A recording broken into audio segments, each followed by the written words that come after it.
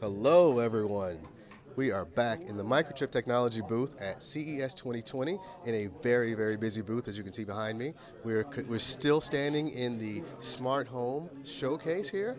Now, we've talked about several of the technologies that enable the smart home. We've given you an overview. If you've missed those, go back, check the last live stream we did up your timeline on Facebook, or we've probably posted this on YouTube by now, so just check your platform of choice so you can see my smiling face. But right now, we're going to dig into the brains, the backbone of the connected home infrastructure. It's called PoE, or Power over Ethernet. Now, we talked about it a little bit earlier with Ashish. We have an expert in Power over Ethernet, Galit Mendelson, here with me today. How are you? Hi, Wayne. I'm good, thanks. Awesome. So we're going to talk about the smart home and how PoE enables the smart home. Now, from my understanding, Power over Ethernet, I did some research, people, just a little bit of research. Power over Ethernet's been around for a couple of decades now.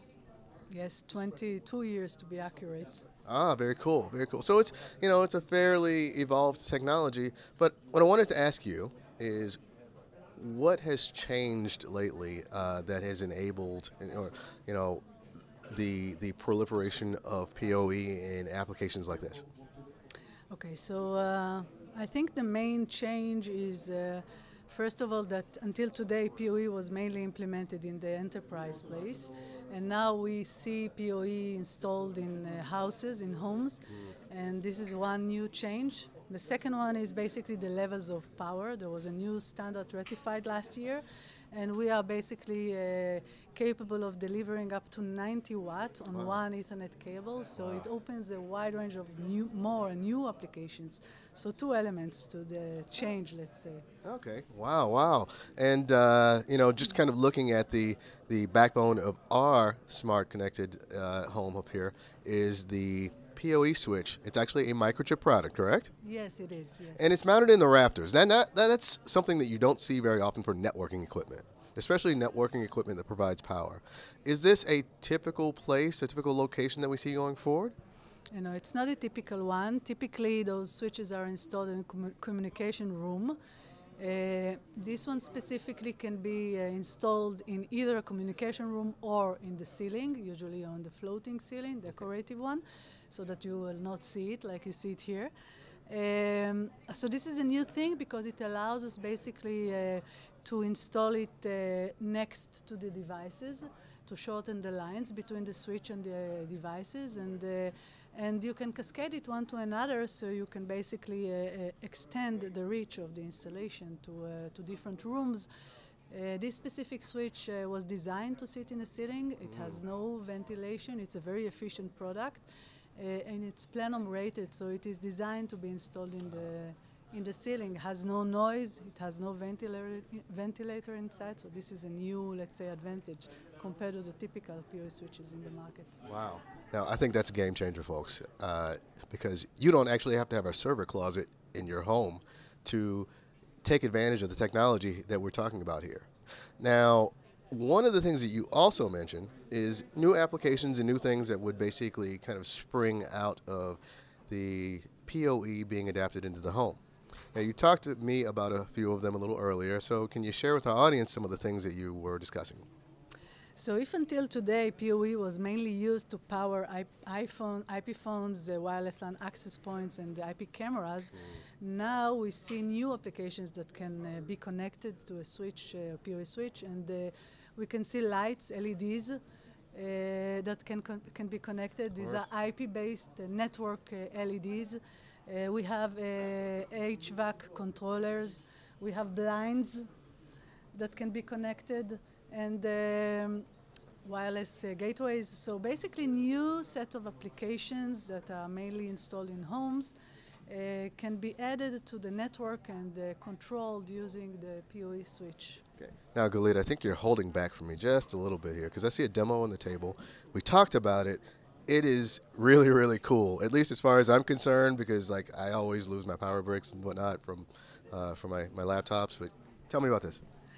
Okay, this is a new product that we're very soon going to introduce to the market. It's basically a PoE to USB-C adapter. It allows us to basically power devices like this laptop here in the demo using the USB connector. So the connection is basically done with one cable. You don't need your pure power adapter.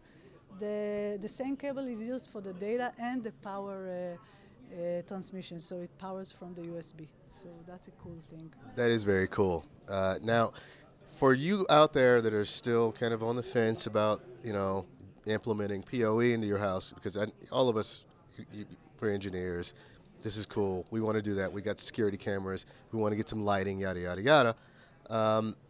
Let's recap the benefits, Galit, about implementing PoE in such an application. So the main benefits of PoE is basically the simplicity of installation. So you have one cable, which is typically a network Ethernet cable, Cat5, 6 cable that anyone can install. And there is no need for any power outlet. So you can install basically the lights without any connection to the power. The same cable is being used for data and power together, cool. so it simplifies everything.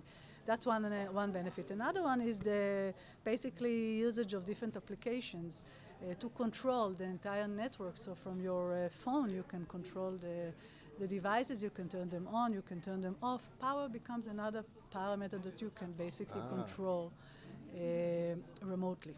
So speaking of power, I would assume that having all my lights and my ductwork and whatnot connected directly to a network and power conglomeration, it would allow me to save power. I'm assuming that's true. Is that true?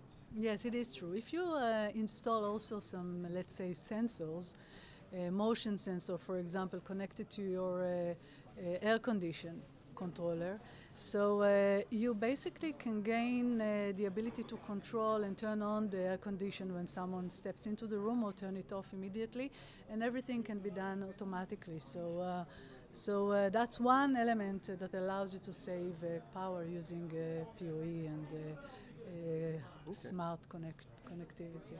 Okay, so now that I've got all of these devices that are connected and powered by basically Cat6 Ethernet cables, one of the questions that I often get is, is this safe? We're passing power and data over the same cable.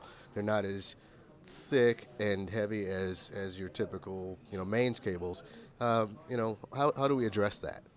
Okay, so the standard, the PoE standard, there is a standard for that, defines which level of voltage and current can be delivered on those cables. That's one element of it. So we are talking about below 60 volt DC, which is safe for the cable. But in addition to that, the standard also have some short circuit protection and overvoltage protection. So in case of short circuit, for example, the line will be shut down automatically and there will be no power on the line. So it allows you basically to have a safer installation. Wow, okay, that's much, much better. Very cool. This sounds like a silly question kind of, to wrap up our discussion, but why not Wi-Fi? That's a good question. Why not Wi-Fi? So it can be installed using Wi-Fi, for example, LEDs, but then you need a local battery for each one of those devices. You have to maintain it, you have to replace it. In addition to that, you may have some coverage issues, which is a disadvantage, and also a security issue. So these are the benefits of using connection, Ethernet connectivity versus wireless connectivity for installation of these kind of devices. Okay, very cool. So I have all of my questions answered. Galit, I appreciate your time. It's been awesome talking to you. Same here. Folks, you heard it here first. If you're actually in this building or one of the many buildings here at the Las Vegas Convention Center, come down to South Hall S110, talk to Galit, talk to all the other experts at Microchip Technology. And if you have any questions, if you're not in the building, send us an email. There are people or operators standing by to hear all of your questions. Actually, just send us an email at livestream@microchip.com. For those of you who are familiar with our live stream program and platform, you all know that email address. Shoot us an email. We're going to come back a little later. We'll probably read off some of the questions, get some of the experts to answer them. We're not entirely sure of the format yet because we're winging it right now. Okay, we're not entirely winging it, but we're doing really well. Anyway, so the next live stream, we're going to come in probably 45 minutes or so. We're going to talk wireless because we talked about the entire smart home.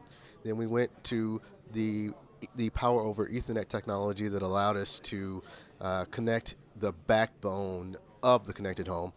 Then we're going to talk about the wireless technology, and we're going to start here. I'm going to tease you with a little bit of technology that's actually currently available. You're going to learn about this. So stay tuned, come back to us, and we'll see you soon.